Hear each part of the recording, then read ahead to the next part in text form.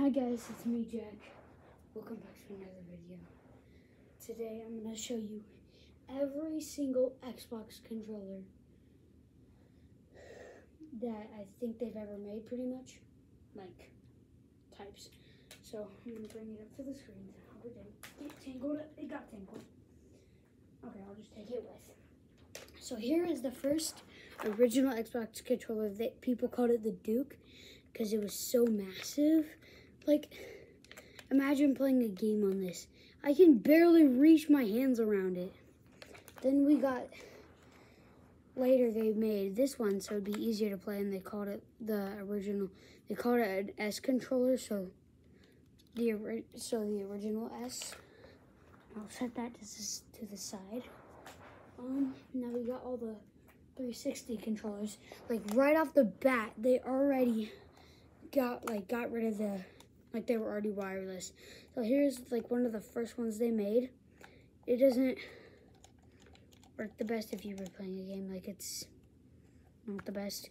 This one improved a bit on it. The triggers are nice and all that stuff. Then here's where they made the D-pad a little bit better. Because like look at the D-pad on here and then the one on here. I'll set that to the side. Okay. Now we got the Xbox One controller. I've had this for a while. Oh, there's a missing back end batteries.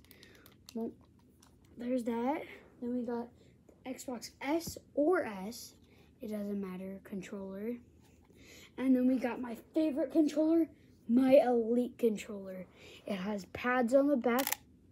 It has a D-pad that you can remove and change the way it looks. There's a spot like right here where you can make this bit different, the triggers. So you can make it, if you want to stop like right here so you can press them quicker, or you can make it here where you have to press it all the way down. And then here's medium.